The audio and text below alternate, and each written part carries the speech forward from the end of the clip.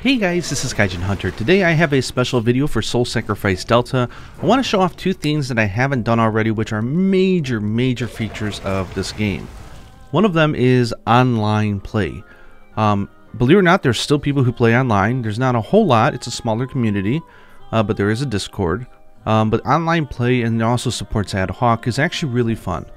You can't go on story quests together, but you can go on any pact, any blank page, anything like that you can do with other players. So I did team up with a fellow player over on the Discord for Soul Sacrifice Delta, and we were having fun just grinding out the Naked Emperor, trying to get the +++ to unlock a certain sigil. Now I am using my English data, so I'm still trying to catch up to where I was in my Japanese one, but I thought this was a quick and fun hunt. And show you just a little bit of the mechanics of what happens when you're playing with another person. After that, I'm going to go into a deep dive and show you all the different, or at least the majority of the magical combinations that you can do in this game. It doesn't even scratch the surface of all the different spells and abilities, but it'll give you a really cool idea of where Delta really sort of evolved from the original game, and just some of the crazy stuff that's possible. Like you're seeing already here, we're doing fusion of spells. I was fusing two apples together to give us both +200 attack, which is huge. And right now my thing is I'm going over the speed bump, which is a natural thing on each map. I'm going to trigger the Naked Emperor, and I'm going to try to lure him into this speed because we can attack faster when we're inside the speed circle. So I'm going to put up the painting from Incubus, which is like a picture of a pretty girl. And he has a thing where he will gather his composure, walk up to this picture, and then sort of just show off his body. And it's a really good opener. Here he is stepping back like a good gentleman. Now he's going to go and, hey, how you doing? I mean, he's actually like, he likes to expose himself. That's his story. Of course, in this game, he's just organs. He's a monster, so it's not anything too lewd. But it does leave a very good opening. I'm using the Cinderella Kick spell. It's a other type of spell, which is really fun, and you're doing like these Chun-Li kicks. I know it's really hard to see, especially with the armor, but it's really funny. And then Suzuki here, he is trying to set up a bind, so you'll be able to get to see how you could do magical traps and bind a monster in the ground, allowing you to get better access to their head, allowing you to just pound away at them. So right now he's gone enraged, and the Naked Emperor is going to give him a harder time as he tries to cast his spell. I think we all get like electrocuted every now and then, but it's quite fun. But we're trying very hard to keep all the battle in this circle, just because it makes it faster. Sorry, I'm getting shocked. I got so lucky I didn't die here. If I did not have the Dullahan armor on, I would have been gone. So I was very happy about that. Then he got the lure in, so I'm going to go ahead and just start kicking the face of the Naked Emperor.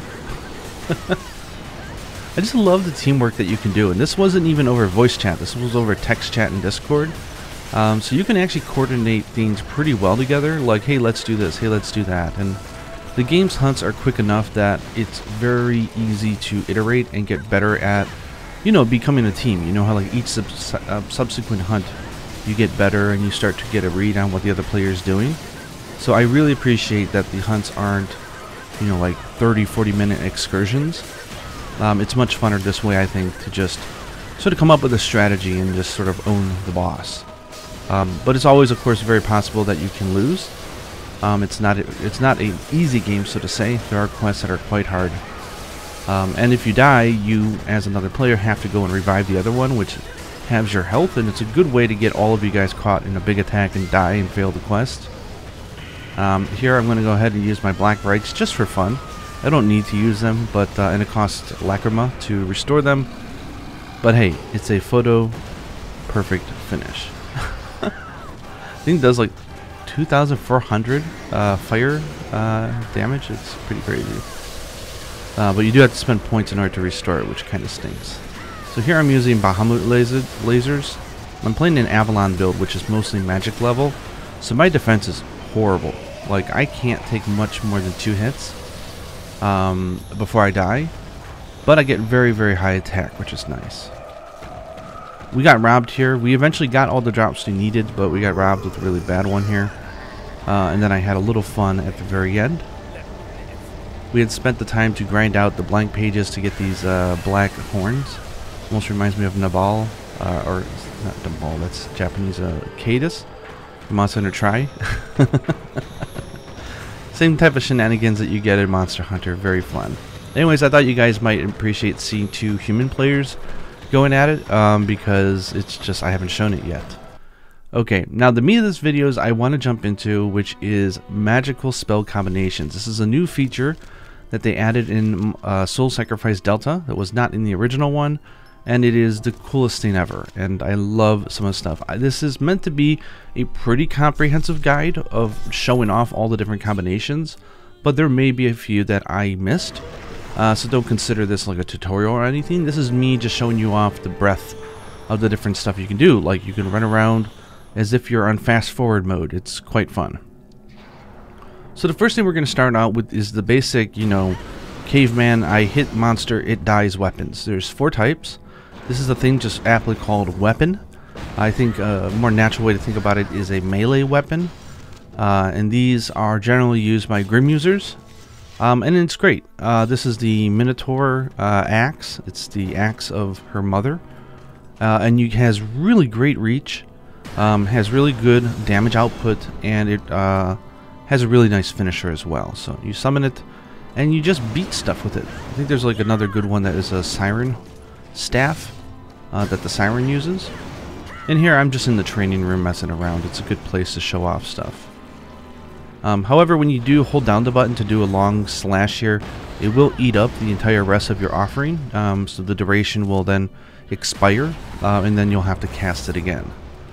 So the next up is Stone Fist. This is a non-generic one. This is from the, the Abyssal Fiend, from the collaboration quest with Tokiden.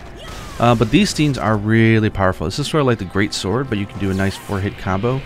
These weapons have a very special characteristic that they're a little bit heavier, so they take longer to deploy. But you can interrupt boss attacks. Like if a boss is about to punch you and you hit them, it generally will interrupt them. This is a Beast Arm.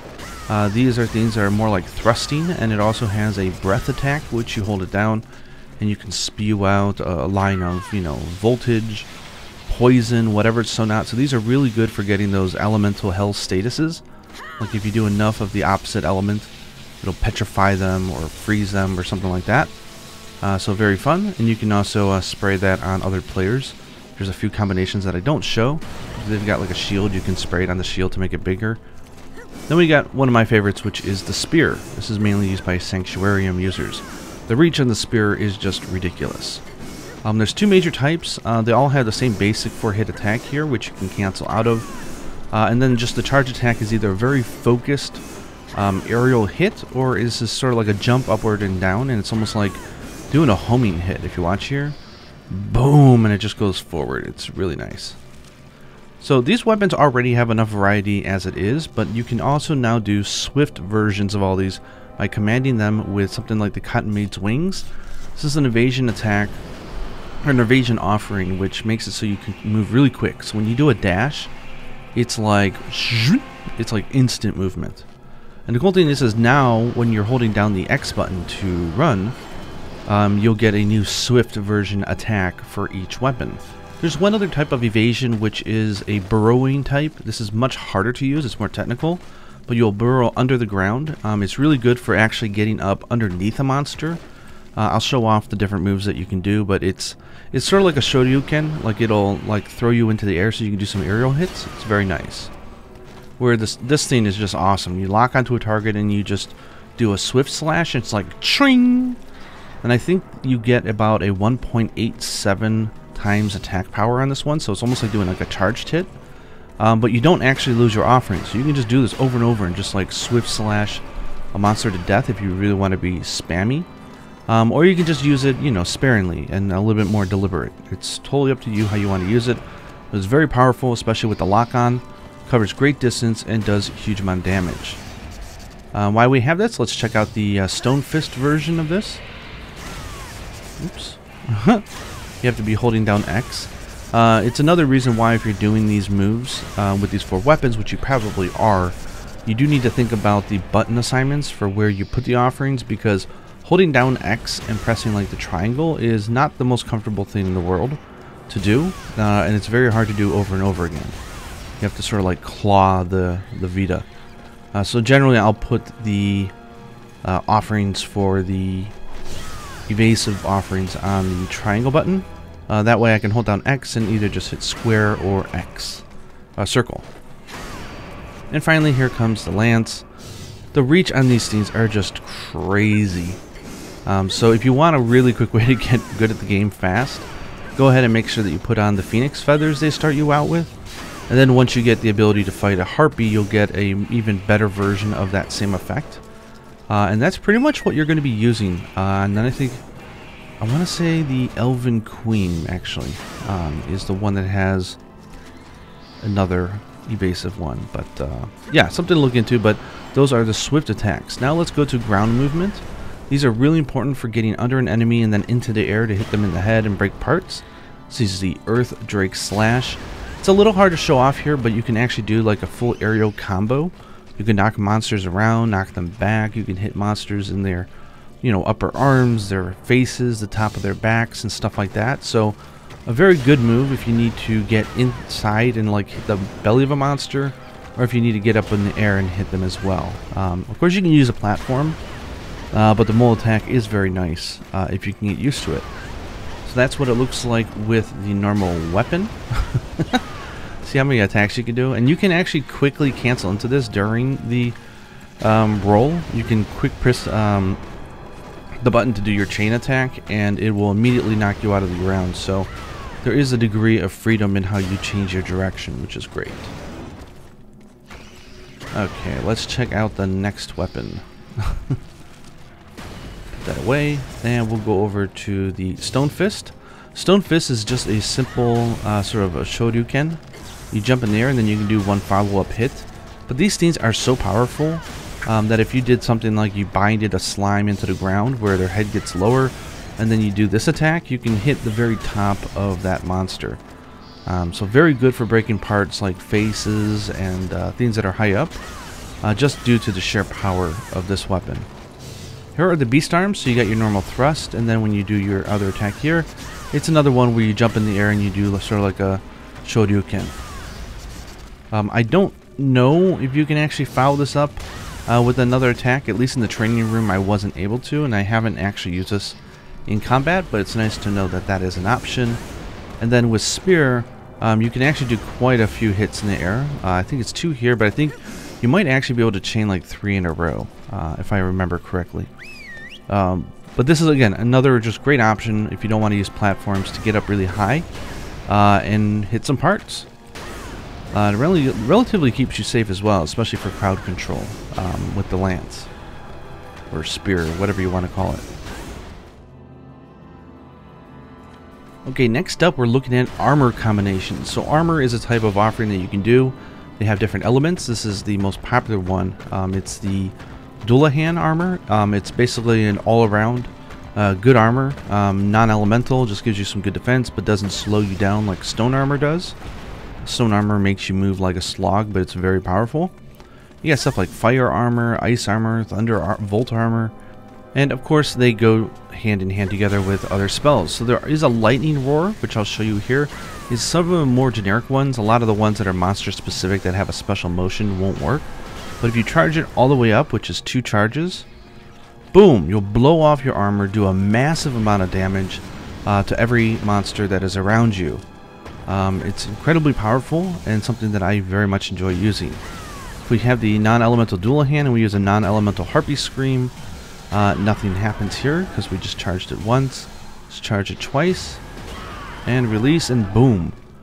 We break our armor and we do massive damage because we're shooting out our armor like it's shrapnel. Very cool. Another cool usage of armor combinations is with the Blitz spells.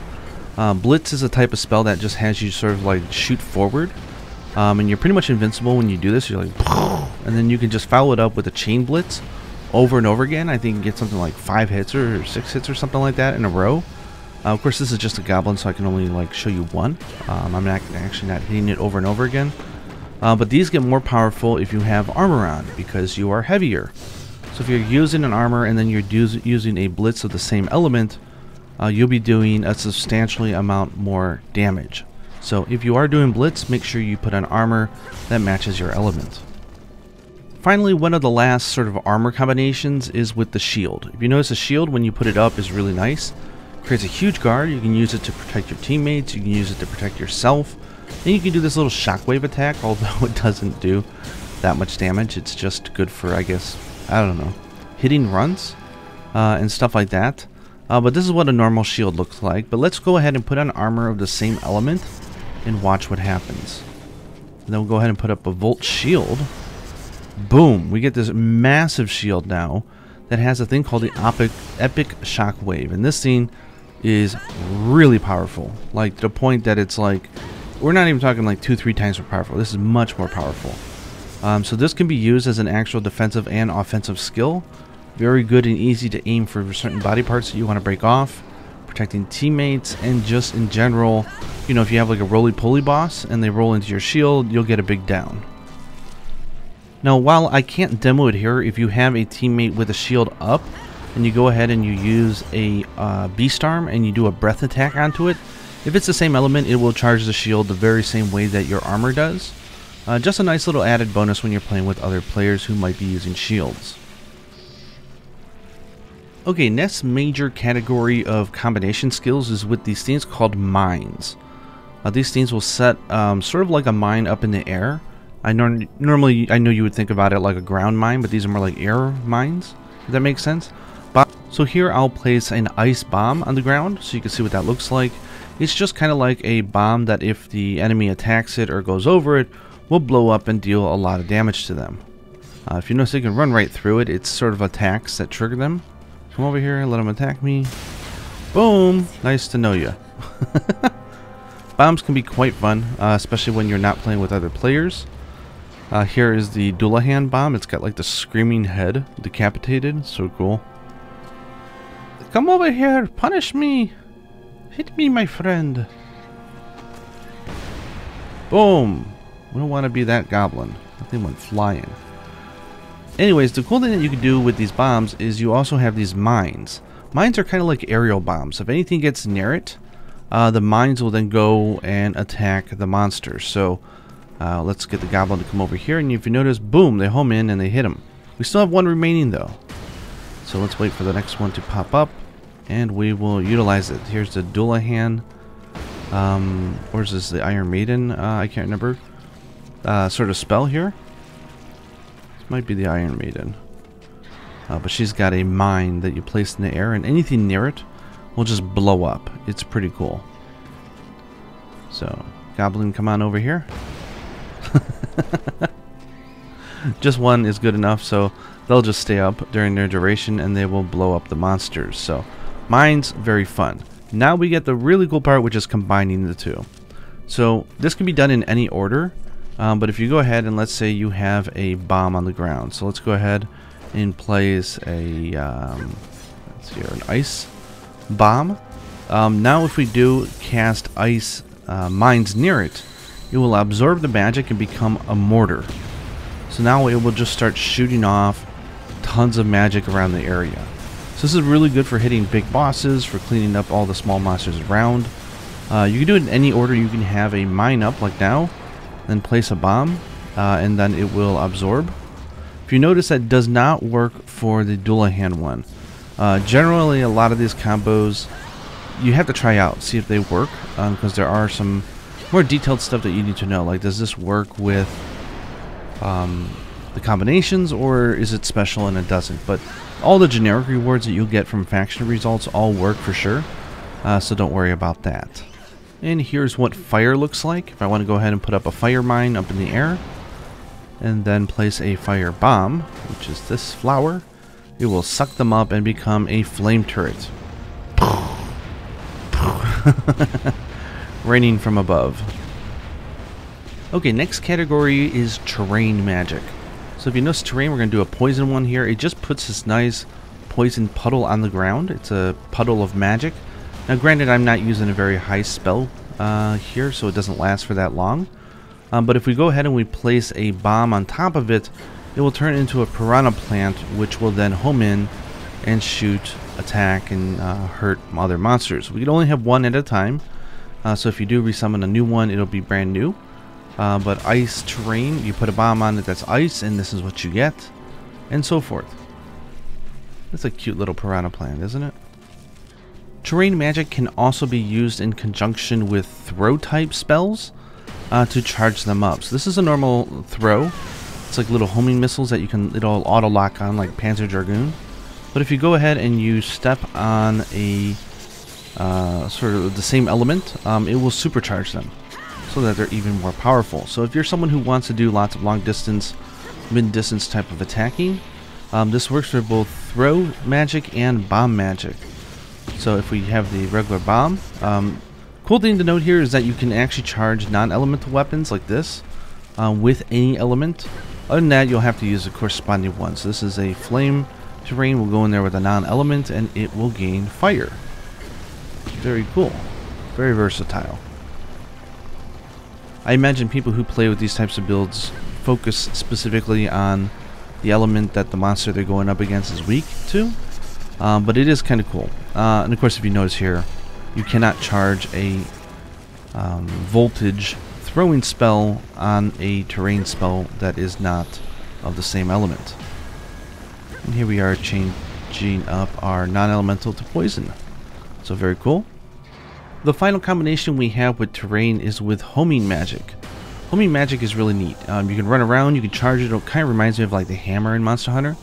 You can charge it up to 2 times, and when you release, it sends forward a forward magic attack. Sometimes there are ones that are, say, try, and it's sort of like a trip-prong one, like that, which is really good for crowd control. And sometimes it's more of a singular one. It depends on the spell, so try out all the different ones and see which ones you like. If you notice, it does take a little bit of time to charge up to the level 2, its max power. But what we can do is if we have a terrain of the same element, we can stand on top of that and we can charge it almost instantly. It's like insanely fast. It's like fast charge level 7. I don't know what you would call it. But let's go ahead and try that out here. So got a monster. We can walk around while it's charged, which is cool. But sometimes we just want to stand there and we want to exploit an opportunity. So if you see, we laid down a frost terrain and we go ahead and put a frost poison terrain. And we go ahead and put the poison weapon, and we're able to charge it up much faster. Did you even see how fast it charged? Check this out. Boom, 2. That's done. Normal. Let's see again. 1, 2. Fully charged. 1, 2. And finally, 1, 2. 1, 2. So it's like double the speed. The next 2 combinations have to do with summons. When you summon, it takes a little few seconds, but you summon a golem that will stay in place and just pound what's in front of it. If you go ahead and you use homing magic of the same element, there's 3 different steps in which you can buff it.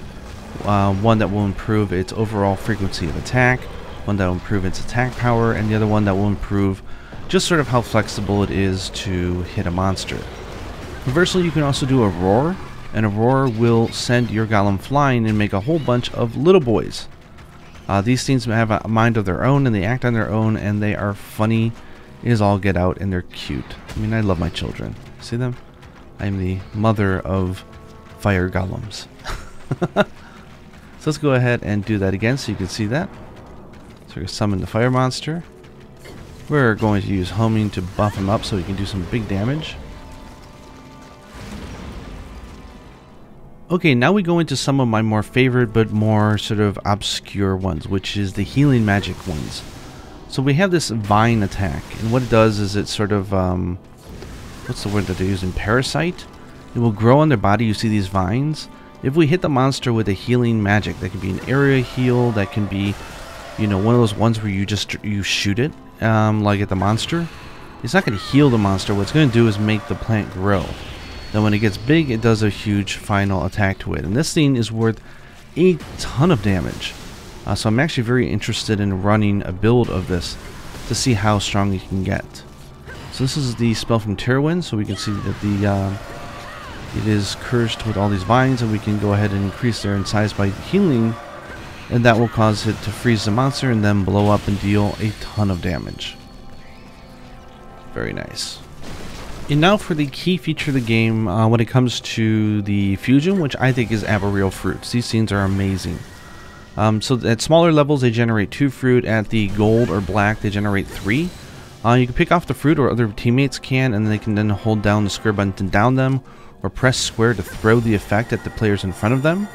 You can do healing spells in order to restore the fruit without having to cast and fuse them all over again. This first one that we're looking at is a healing fruit. It will just heal you for a bunch of HP. And you can go ahead and you can fuse it by throwing it at the tree. And by doing that, you'll get these super life fruits, which will heal you by a ton. Next up is the Vim Blossom. This is an attack-based fruit, so that's why it's red.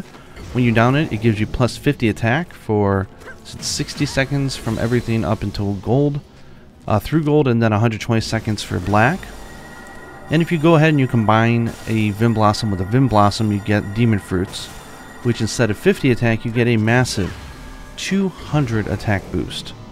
So that is a huge amount. The only difference between this and Behemoth ones, which I'll show you, is that the Behemoth eggs will, or the Behemoth fruit will also heal you when you down it. This one is just a plain up attack gain that lasts for a very long time. For Wall Blossoms, these are ones that increase your anti-element defenses, and then these last for a minute or 2 minutes if you're using a black version of the spell. If you combine them, they make the Ether Fruit, which is just very high increase in elemental defense up, so use that if you're having trouble. Then we have the fourth and final, which is the Levy Fruit. This is a speed-based one, so when we down it, it makes us run and move faster. This only applies to movement. It doesn't actually apply to attacks or anything. And if we combine the two, we can get the Gale Fruit, which will allow you to move so fast, it is practically comical. Look at that. Makes you run around like you're a chipmunk. So the final one is a very special fruit called the Starveling's Fruit. This is from a Behemoth. This one acts sort of like a Vim Blossom. It's for buffing your attack, and that's why it's red. So when you down it, it gives you plus 50 attack. And then when you fuse them together, you get a thing called the Fiend Fruit. And what that does is give you not only healing fruit effect, so it heals you by a lot, but it also gives you plus 200 attack, which is the same effect as the Demon Fruit. So this thing is OP. So now let's go into mixing the other types. This can get confusing fast, but I just want to give you an idea of what the game has. Start with the healing one as our base, and then we'll go ahead and put on the Vim Blossom, which is the attack increaser, and we fuse those together and we get a very special thing called the Anima Fruit. What this will do will randomly heal one of your broken offerings. So if you're doing like a summon over and over again and you break it, it'll bring it back to one step right before it broke, which will allow you to then obviously restore your offerings. So very cool if you're doing a lot of offering spamming. Next one is fusing the healing fruit with the defense fruit, the Wall Blossom. And what that will do will give you the Phoenix Fruit. Phoenix Fruit will allow you to temporarily restore yourself from death. So if you take it and you throw it at a teammate who has died, they're like a spirit. Or if you grab it as a spirit, I believe you can, it will allow you to come back to life for a limited period of time. Something like, I think, a minute for everything, and then when it's black, it's for 2 minutes. Of course, if you clear the quest in that time, then you'll be fine. You'll be able to participate and get, you know, the soul essence and stuff like that. The next one is a healing fruit with the Levy Bloom fruit, which was the speed one. This extends your magical durations. I'm not exactly sure what all this works with.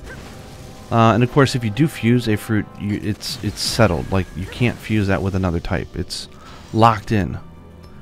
And finally, I'll show you why the Behemoth fruit, the Starveling fruit, was considered special. You're not really meant to mix this with any other fruits except itself, which is why it is both a healing and an attack booster, because it's powerful. So if we take something like a healing or any other fruit and we mix it with the Starveling, we get a nasty one called the Chthonian fruit. And what that does is make it like you died. You don't even get the benefits of being dead. You can't like hit enemies, you can't grab offerings. You're literally in limbo for as long as it takes in order to get out of it, which is not something you want to be doing.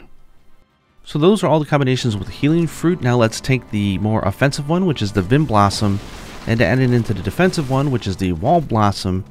And what we get is a new thing called the Bastion fruit. Creates this little barrier around us if you watch when I put this on and I eat it. And this barrier will protect us from the next one hit no matter what it is. And this lasts as long as until you get hit. So let's go ahead and turn on attacking. Boom, you see? We were fine. So this is a fun fruit to have and to share with other players. Then let's keep on moving up, and we're going to go to the Vim Blossom, which is again the attack booster. And we're going to mix it with the speed booster, which is Leva Bloom.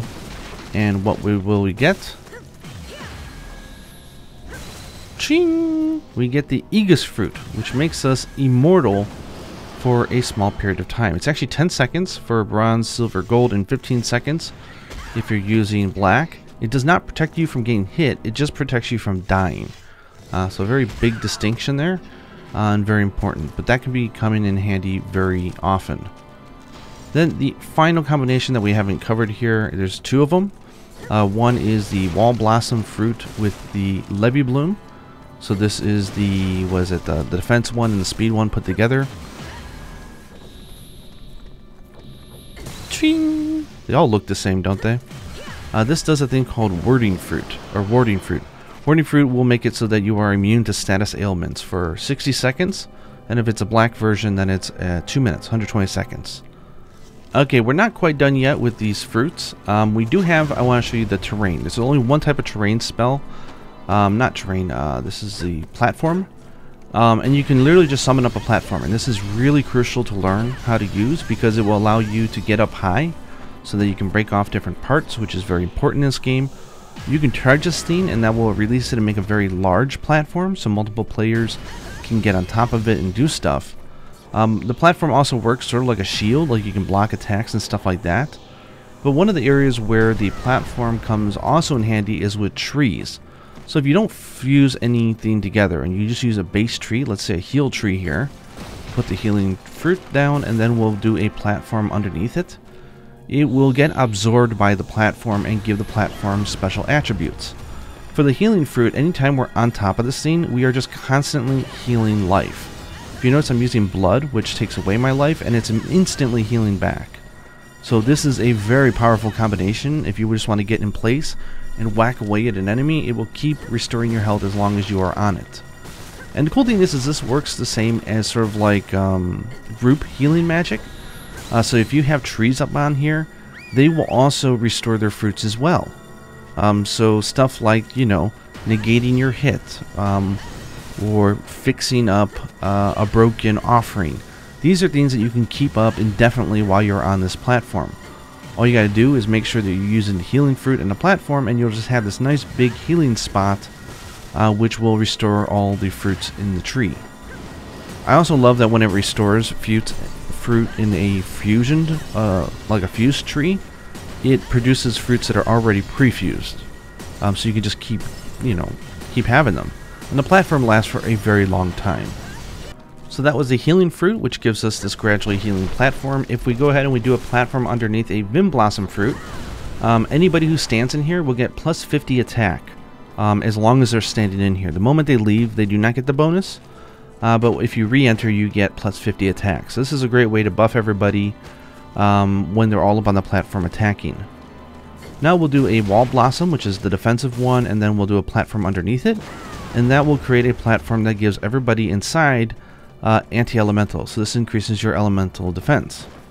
Now unfortunately you are not able to do a platform on a fused together fruit. So it has to be base ones. And the Levy Fruit one, I don't think it's very useful, but it does give you increased movement speed. It doesn't really change your attack speed or anything, so I don't know, I guess it could be useful for getting out of the way in case you have a monster that likes to shoot you with missiles. But other than that, I think generally the healing fruit is going to be your best choice. But even better than that actually is going to be the Starveling's fruit. So let's go on and put on the Starveling's fruit. If you remember, that's the one that gives us both a heal and attack up. And you guessed it, if we put it down and then we do a platform above it, it makes it both a healing fruit platform, so we get the gradual heal, and we also get the attack boost from like the Vim Blossom type stuff. So that's plus 50 attack and gradually healing for both you, players, and trees on the platform just in one shot. So yeah, pretty OP. And of course, speaking about healing spells, it's important to keep in mind that there is another type called the parasite. What that does is you basically use it to throw on and attach these vines to a monster. And then when you do healing magic around it, don't worry, it doesn't heal the actual boss. What it does is it causes the plant on it to grow. And when it grows to full shape, which is 2 tiers up, so you can use almost like this healing attack that you could shoot out towards allies, it will then explode. And it does a huge amount of attack damage. I think that base one is like 1,000 damage attack, and this one from Tyrwin is something like 1,200. So we're talking some pretty darn big damage, especially if you're going around healing everybody. You can see where like you can do both a support and offensive build doing these things. I think it's pretty cool. Another cool place where Roar plays a role is with summons. So with summons you can bring these golems that just sort of pop up and they just sort of stand stationary and they punch everything that's in front of it, whether it be a player, whether it be a monster, and they have like actual hitboxes, so you can trap monsters in corners with golems and fiends, and they will just pummel on them. The thing is, if you hit them with a homing missile or a homing magic of the same type several times, it will improve both their attack frequency, and then their sort of movement speed for like when they're twisting left and right trying to hit the enemies around it. So here is the normal summon. It is heat, so we are going to use a heat homing magic here. If you notice, we are going to charge it up, and then we're going to hit it again. Chwing! And now he's buff. Now he will attack much more frequently, much more stronger, and he's going to be a force to be reckoned with. But the coolest and cutest thing in this game is if you roar near a summon, it'll break them into mini golems. Aren't these guys? Like, these are my sons. Don't mess with them. My sons have a mind of their own. They'll run around and do whatever the heck they want. They'll last for the duration of the summon, and they will just punch and destroy enemies that are in front of you. So yeah, being able to... The roar is great. You can use it to interrupt. You can blow off, you know, armor of the same element. You can also do it to blow up summons, so you get mini golems. And there's another use, but I am going to have to go into a hunt in order to show you, which is there's a way to pass on buffs that you got from those fruits onto other players using the roar technique. It will literally just pass over the effects from you to them. And it's got a huge radius, so it's very useful. Okay, this is going to be kind of putting it all together in a small example here. And this is an early hunt, so it's going to be very fast and easy.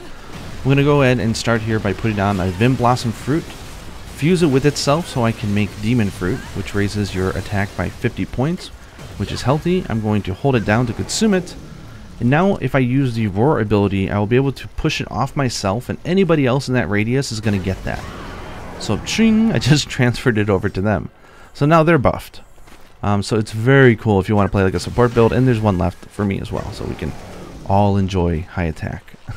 Now you could just throw the apple on them, but sometimes the NPCs are not always right next to you, and a charged up roar has quite the difference. The distance that it can travel, so you can go ahead and push over stuff like this very easily.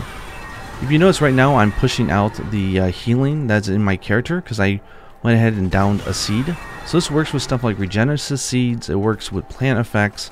Anytime you have a buff, you can use the roar to push it off to other players. But you can also use it to push it off to the monsters in a way. So watch this. I'm going to go ahead and use Terwin's parasite thing here. And because I have a healing on my character, so watch me pop a seed here for healing, I'm then going to roar, and that's going to push it out onto the boss. And it's going to cause those flowers to bloom really fast. So I see lots of potential in an arboreal type of healing build, and I'm going to try that out, and if I get it to work, I will definitely show you a full bona fide hunt. So there is another combination that I wasn't able to show, which is if someone is doing a transform spell, for example, they transform into a gargoyle and they're a rolling ball, and you go up to them with an arm, like the stone fist arm, and you punch them with a charged up punch, it will send them flying forward doing a ton of damage. So there's stuff like that, which is really fun. that you can do, and I'm sure I probably missed something else that's really obscure, but this is such a great feature that they added from the original Soul Sacrifice into Soul Sacrifice Delta. Apparently the original game didn't have any of this, so all these experimentations, all these fun combos and things that you can do, and I'm telling you right now that the combinations are really powerful. They do a massive amount of damage, so they're very important to the gameplay, and I think very fun to use as well. But hopefully this video gives you an idea of just a little bit of the depth that you can get.